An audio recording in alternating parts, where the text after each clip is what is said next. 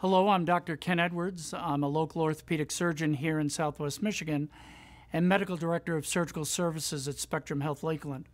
Thank you for joining me today. While we're waiting for some people to log on, let me tell you a little bit about myself. I've been at Lakeland for over 28 years, and I grew up in New York, went to college in Massachusetts and medical school in Syracuse, and after graduating from medical school, I did my internship at Portsmouth Naval Hospital and residency at the National Naval Medical Center at Bethesda, Maryland. I had the privilege of serving in the Navy for 9 years, and in that time had many adventures in the Navy that perhaps we can talk about.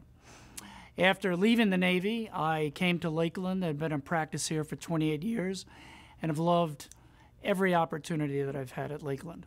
Now, to get started, let's watch a brief video about today's topic. In the way of disclosures, I'm the medical director of surgical services at Lakeland. I serve on several board committees at Lakeland. I'm on the board of the Berrien Health Department. But most importantly, I don't have any financial relationships with any industry, and therefore there are no financial conflicts in this presentation. So when we look at shoulder replacement, today what I want to do is talk about shoulder anatomy, talk to you about what is arthritis, talk about the treatment options, and I want to talk to you about the difference between a total shoulder and a reverse total shoulder, and talk to you about what you should expect if you do have one of these procedures. So if we talk about shoulder joint anatomy, I think it's pretty simple. The shoulder is like a golf ball on a tee.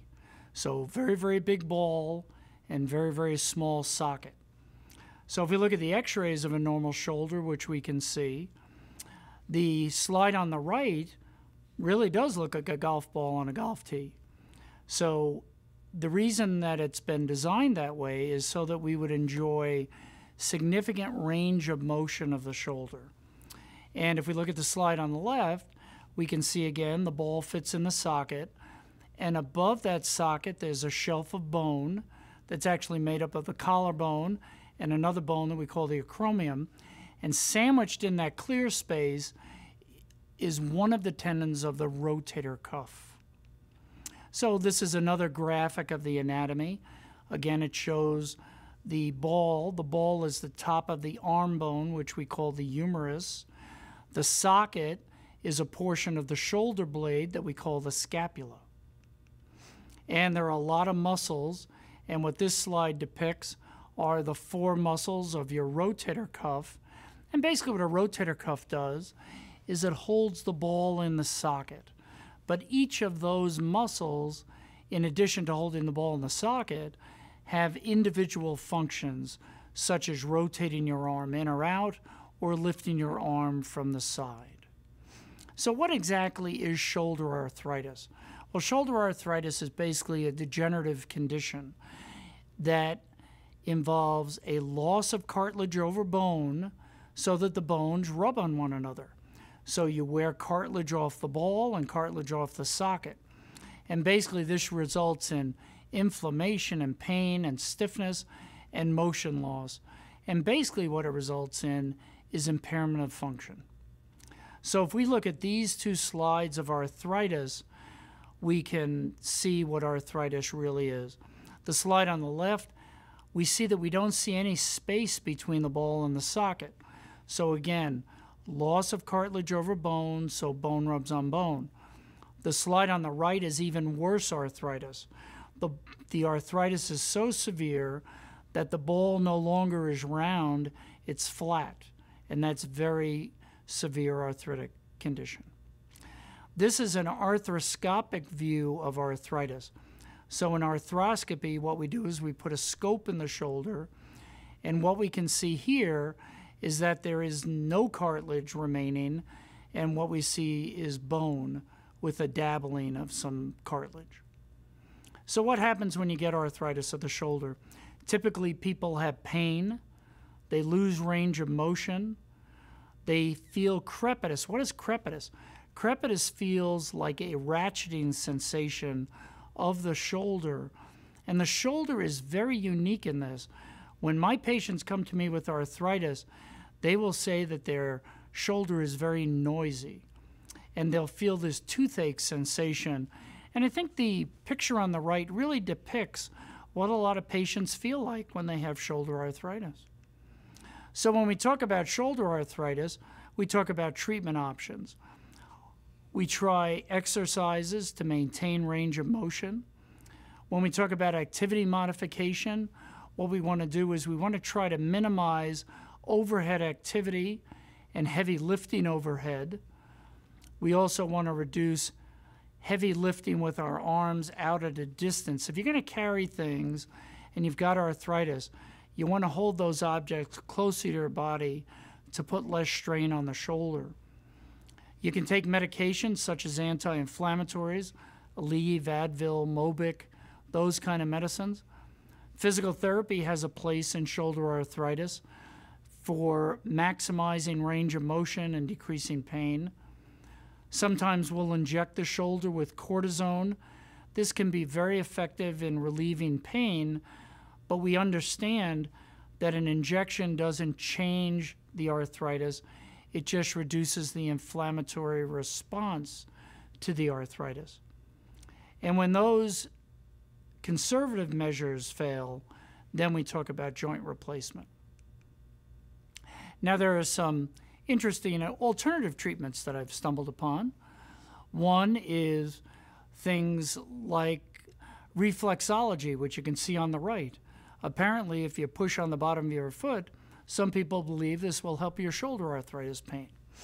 And other more homeopathic remedies on the left include hot and cold compresses and turmeric, which I see very often with our patients.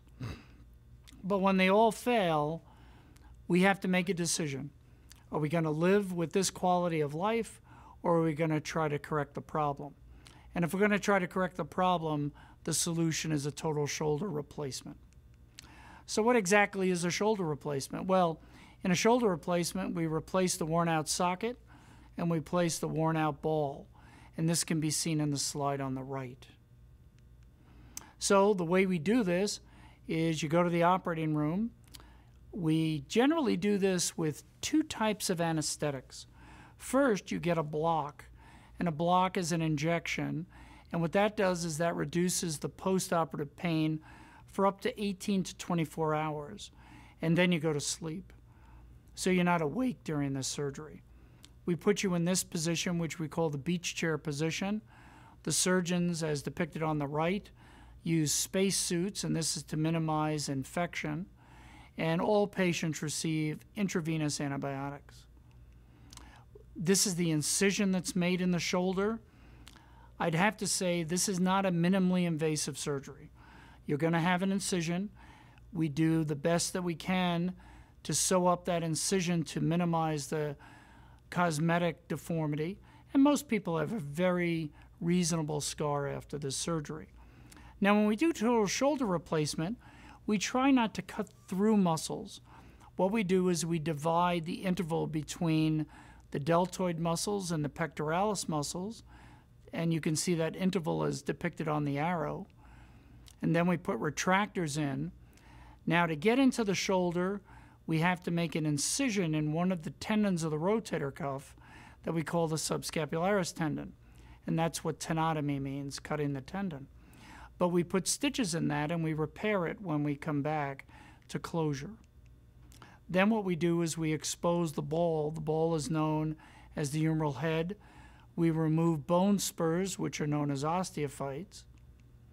And then we make a cut in the humerus to get rid of the ball. And we have guides that allow us to do this very precisely so that we minimize the risk of dislocation after a total shoulder replacement.